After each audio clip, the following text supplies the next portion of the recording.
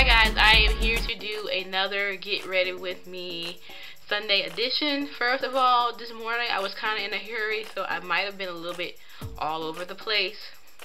And I didn't show you everything that I used. Foundation. This is the foundation I use, which I use in my other Get Ready With Me tutorial, which I'll put the link here.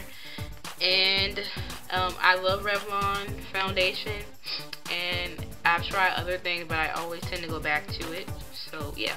Also, I don't remember if I showed this or not, but this is my first time using the Benign Banana powder, other than my Ruby Kisses.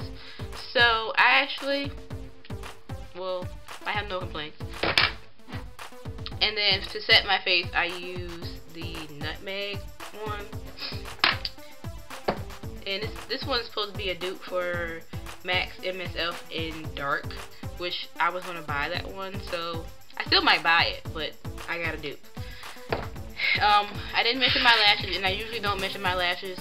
My last video, I didn't tape my lashes. I didn't tape this one. I tend to have a hard time. I think it's the glue with my lashes, and this is the glue that I'm using. The Revlon Lash Grip. I don't know, I cannot get my lashes to stay right up in here. It just keeps lifting with this glue, so I'm gonna have to try something else. I might end up using hair glue, bonding glue. Anyway, this is the lip gloss that I use, and this is Max Force of Love, which came out from the Chimney collection, which was limited edition, came out in the summer sometime. And I think that was all that I used that I didn't mention.